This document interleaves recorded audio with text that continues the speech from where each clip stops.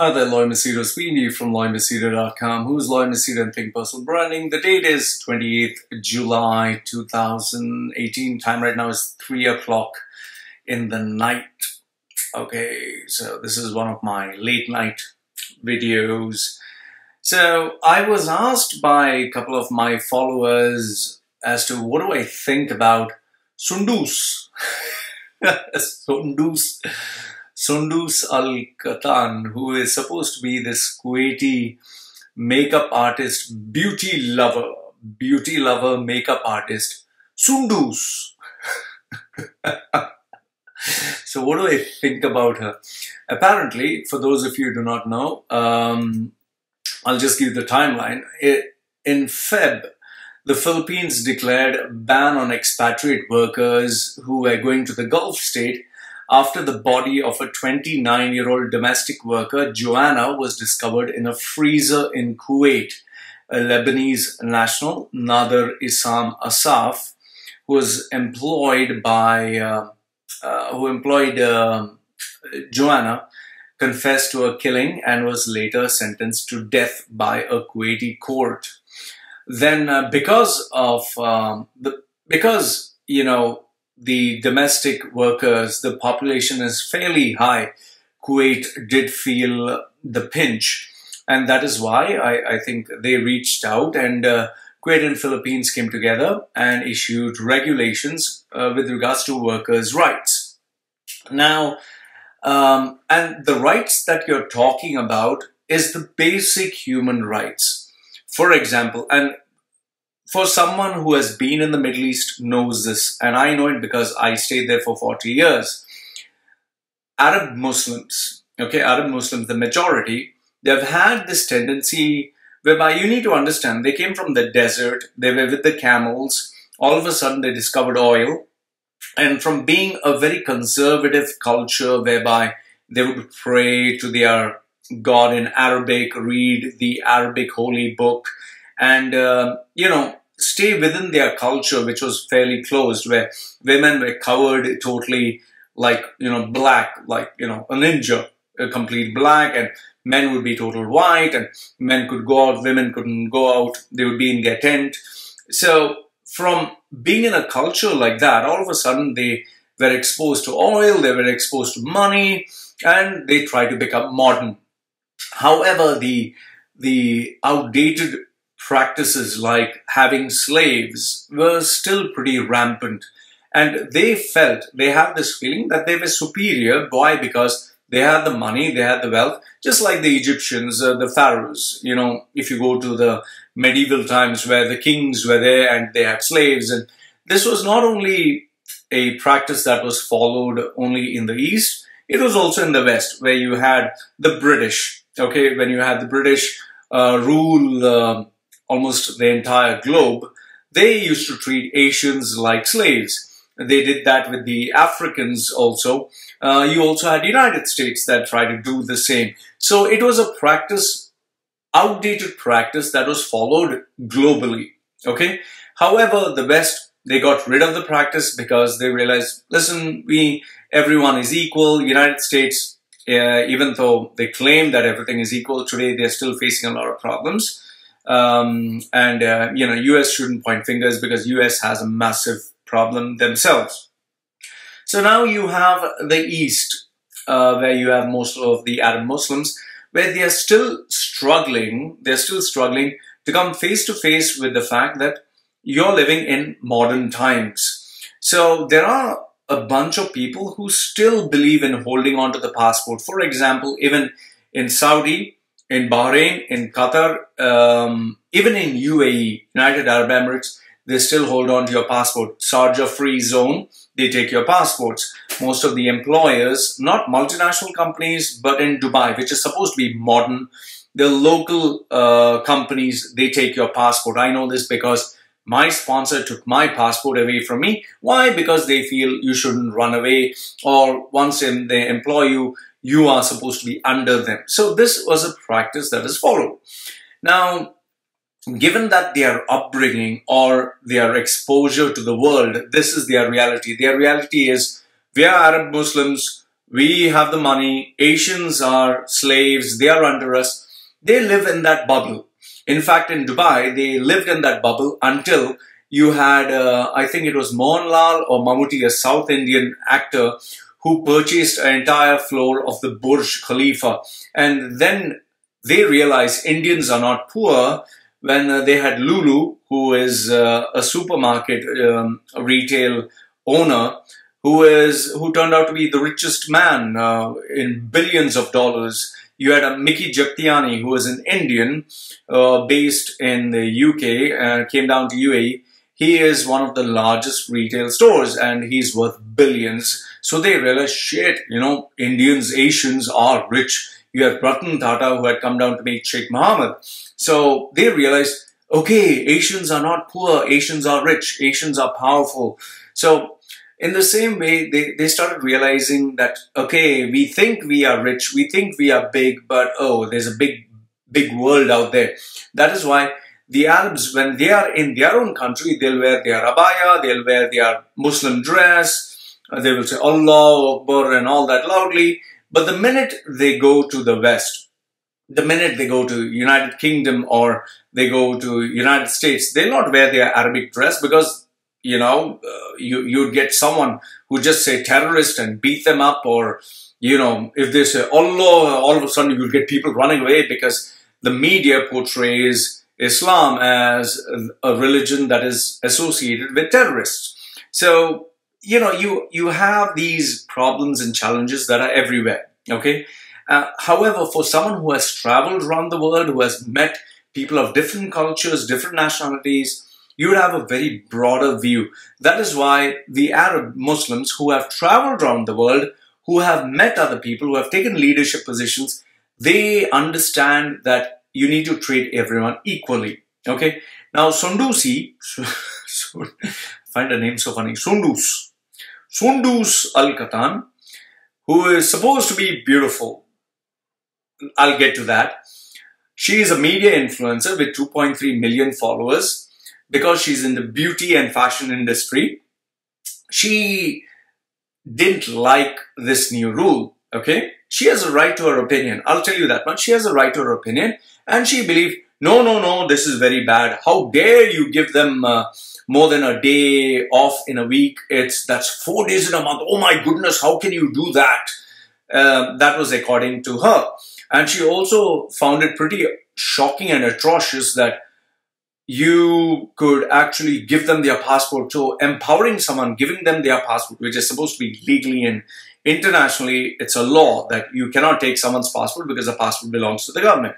So for her, in a small little world, given the fact that she's only based in Kuwait, she's famous in, you know, Kuwait and the Middle East. I never heard of her, okay?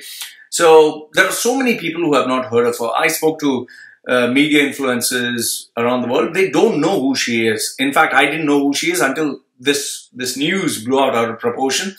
And I didn't even take interest until someone asked me about her. So she lives in the small little Kuwaiti little world where she's a superstar in Kuwait.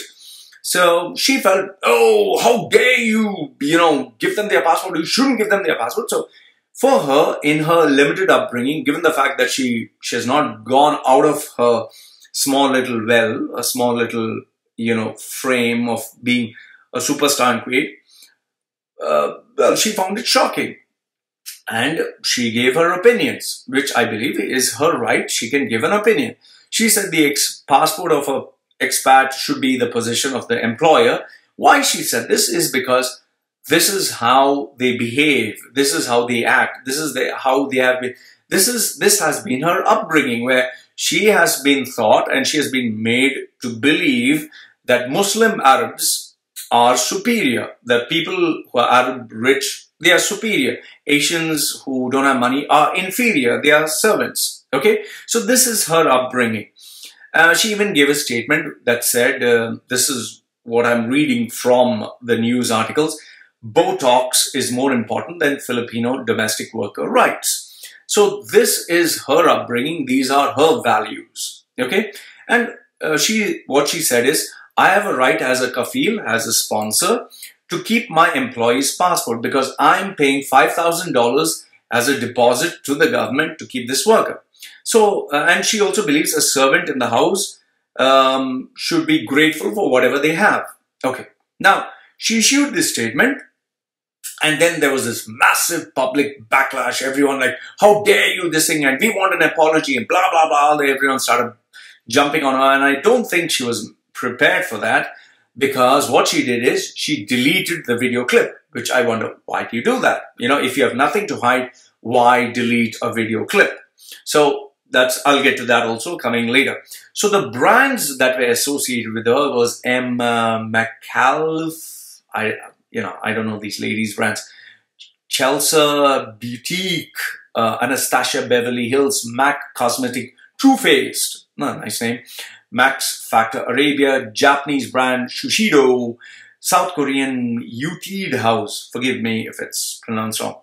However, there were other sponsors or other big brands that just didn't care. They don't care because I don't think they are very bothered about Filipinos and Asians who don't have the money. They just want people who are rich and who are Arabic. So brands like Al Jazeera Perfumes, Beauty Pop DXB, that is Dubai, Yara Jewelers, the Cambridge Weight Plan, Be Organic, a Kuwaiti honey company, online store that was Boutique Cart or something. And so Alqattan sells all the range of cosmetics with these brands. And obviously they shouldn't be bothered because they don't care about people who don't have money. They don't care about Asians. They don't care about Filipinos. They don't care about Filipinos who are poor. So for them, what they felt is, fuck you, we don't give a damn whether your feelings are hurt. While these global brands, they were like, okay, we have a public image. We have to show that we consider everyone equal. I'm sorry, we want to distance ourselves from you. Okay. Now, you need to understand that Kuwait has a population of 4 million people, out of which 660,000, that's like 500,000, okay, are domestic workers. And out of which, roughly, it seems 250,000 to 276,000 are from Philippines, okay. Now, what you need to understand is the Global Human Rights Watch Group has flagged Middle East countries for human rights violation. From Dubai to Bahrain, Qatar, Saudi, Oman, all of them, they have been flagged for human rights violation. That doesn't mean other countries like US and UK are perfect. Everyone has their sins, so to speak, but the Middle East is much more because they can get away with it, okay? Now, people have said, take revenge and, bring her down, and people have even told me, destroy her. Let me give you my views. Now, I will give you my views and what do I think about it. Number one is, just because you think you're beautiful doesn't necessarily make you intelligent. Now, if someone is beautiful, let's say someone has beautiful body and face, that does not mean that they're intelligent. I know a lot of beautiful women, a lot of good-looking guys. They look amazing, but they don't have intelligence. You need to understand. Some of them don't even have the character. All they have is just beauty, okay? Just physical beauty. So, Sondos, just because Sondos is beautiful, doesn't mean that she's intelligent. So give her a break. The second thing is, I don't know what people define as beauty, but slapping on some powder on your face, putting cement, layers and layers of painting your face and putting all the fake, I don't know if you call that beautiful, okay? I just call that person a beautician or a painter or yes, there is an art on how to paint someone's face and look enhanced, but that doesn't necessarily make you beautiful. And to tell you a fact, just as someone looks at my face and says, yuck, what is that shit on his face? And he looks ugly. People from New Zealand find me cool. People from the US say, wow. People from Australia say, whoa, that's, something. While on the other hand, you have Indians say, hey, what is this? What is this? Okay, I'm Indian, so I can make Malayalis. I'm half Malayali. They go like this. And then you have Arab Muslims. And I know this because I have traveled so many times to the Middle East before. When an Arab Muslim looks at me, you stop the Allah, Allah, oh Allah, they go like this. In fact, in aircrafts, many Muslims have actually stood up, shouted at the cabin crew and said, Shaitan! Shaitan means devil. I'm not sitting next to the devil, Satan. I was apparently the Antichrist. So, I've experienced this. Now, do I feel upset like, oh, you hurt my feelings? No, I don't feel upset because this is their limited thinking. This is their limited upbringing. This is their pea brains. Just as when they would look at me and say, oh, Shaitan, devil, Antichrist, Allah, they would go like this. In the same way, they shouldn't feel bad when someone from the West, oh, ISIS, terrorist, oh, Allah Akbar, bomber, they shouldn't feel bad. So just as you have, categorically boxed a person and branded a person, someone should brand you. So then it's fair. So don't go around calling people, Allah, oh, Shaitan, and Allah, and you think you're holy, and then feel bad when someone does the same to you. So, tit for tat. Now, the third point is, she has undergone either Botox or surgery to make sure that she looks, lips are plump and everything is proper and all that. It's like, there was this really ugly girl, very, very super ugly girl, and she went operations to get her nose done, chin done, cheek done, teeth done, everything, and she looked amazing. The guy married her. When they had a baby, the baby didn't look like that surgically repaired face. The baby looked like that mutant how she was. So what I'm trying to tell you is, externally, she has repaired her face to appeal to a crowd. But inside, she has not repaired anything. Inside, it's the same what she is. So give her a break. Okay, that's how she is. Now, point number 4 is, I've showed her photograph to a couple of people who are in the fashion industry, and I didn't tell them who she is. The thing is, most of them didn't find her beautiful. I personally don't find anything beautiful about her. I think she looks like, like a mannequin, like fake. Like there's nothing natural about her. There's nothing. Like if you remove all that paint, makeup, powder, color, eyeliner, everything, if you remove all that, if you minus her Botox and everything else, you'll just get a very ordinary looking female. So, one of them even said she looks like a circus clown.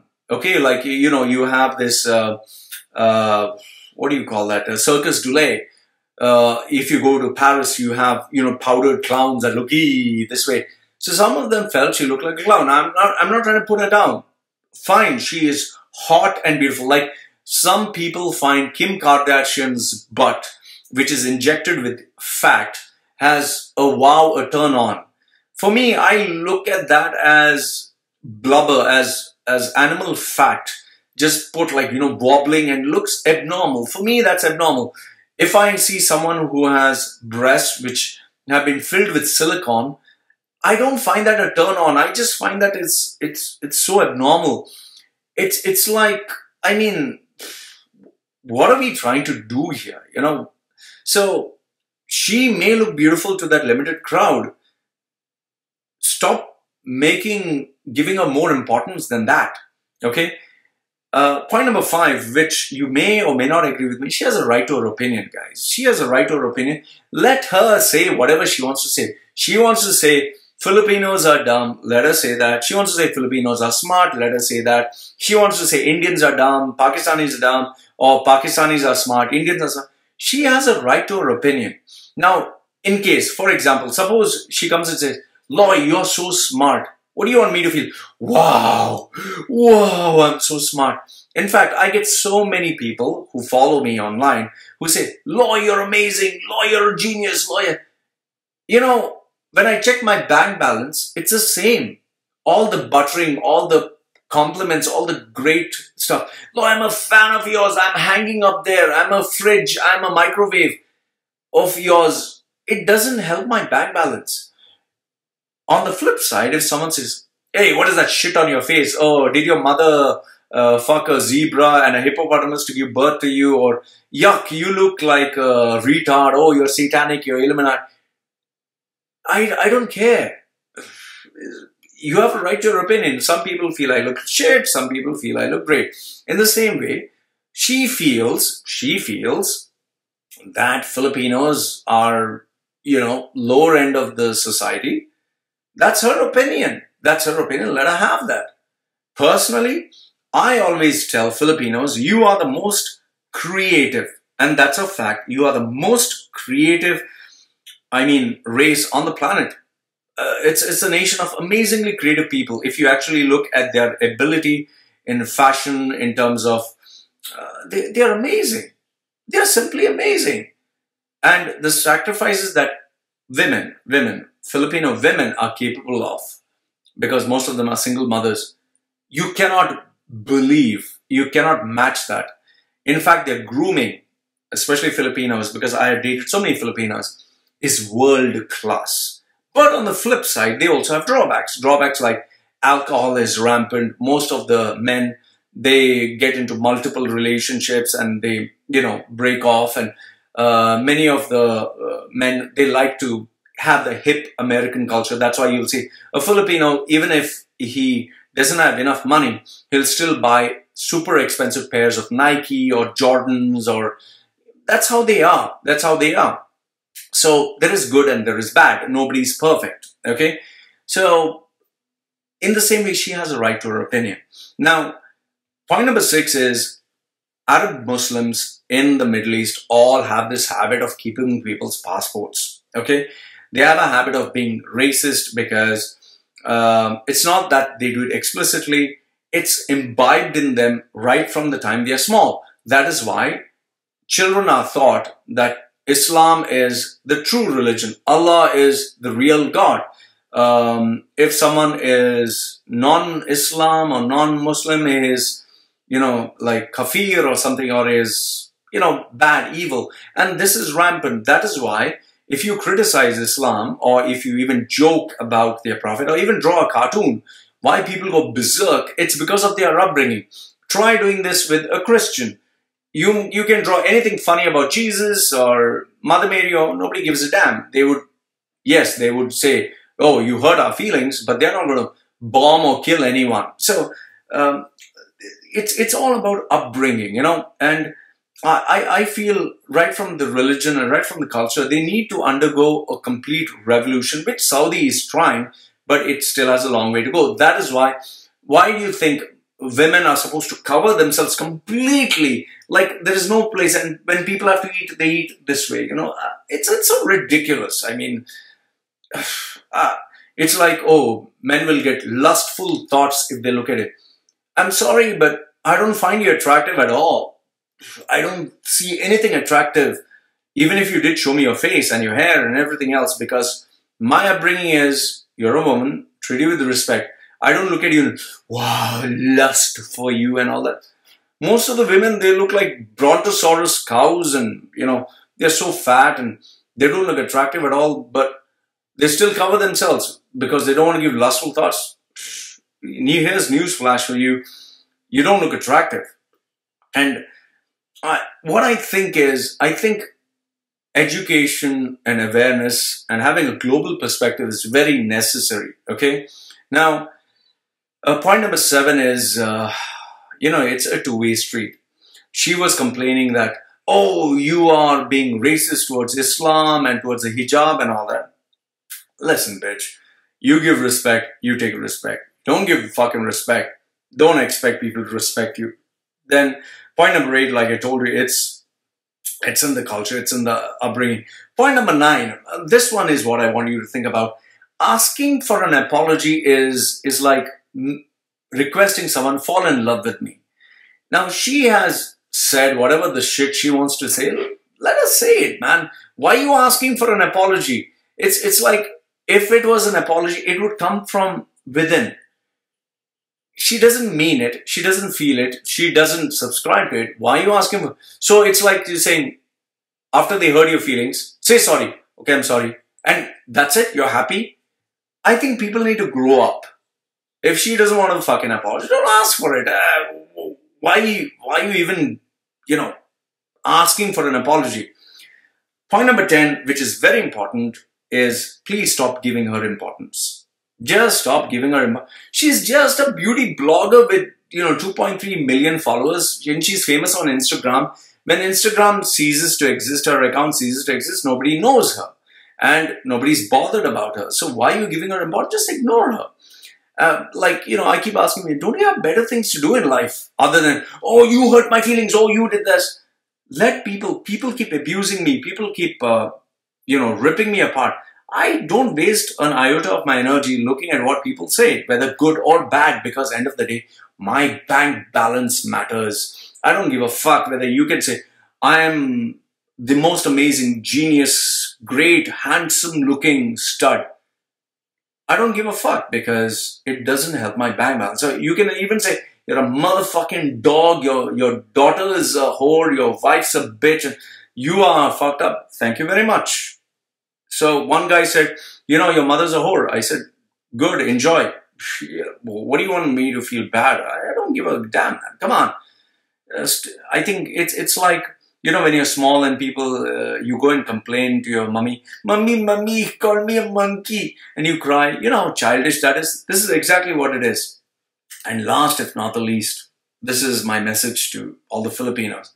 Listen, you don't like going to Kuwait, don't go to Kuwait. You don't like a country, don't go to a country. You don't like a person, don't go to a person.